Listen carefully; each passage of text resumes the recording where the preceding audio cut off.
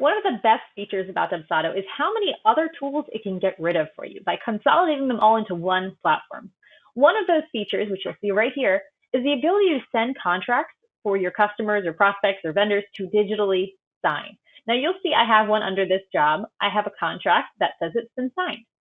Now I can view this contract, or open it rather, and see exactly what the customer sees. You can see that Mary Smith has signed it. Mary Smith has also signed it. Now, obviously, this isn't Mary Smith's signature. When you type it in, it's a digital signature that comes through, and she did it on this date.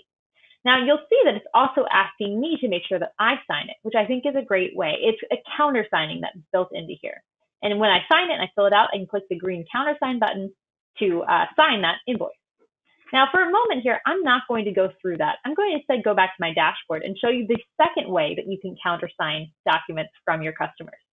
It's right here on the main dashboard where there's this kind of activity box where it tells you things that are waiting for you to take action on. One of the ones I'm seeing right here is one contract needs countersignature. So if I click on this, it'll show me an alternate view of what I just saw when I went into Mary's client or Mary's project. So imagine I didn't know that Mary had a signature waiting for me, and I had maybe several jobs out that I didn't know, what I needed to do in each one.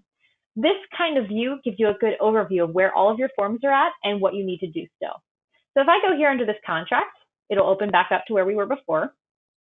I can scroll way down and I can type out my information and sign the contract right here, countersign.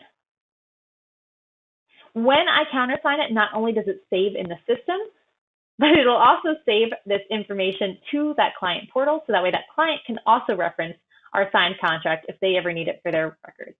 So now I'm going to go back into the project here, where we started out this talk. And now if I view the contract, if I open it here, it doesn't ask me to sign it anymore. Instead, it just shows a complete contract with both of our signatures there, and we cannot edit either of them. So that is how you can countersign documents in Dubsado, a really great way to consolidate the software you're using and save yourself a little bit of time and money along the way. Thanks.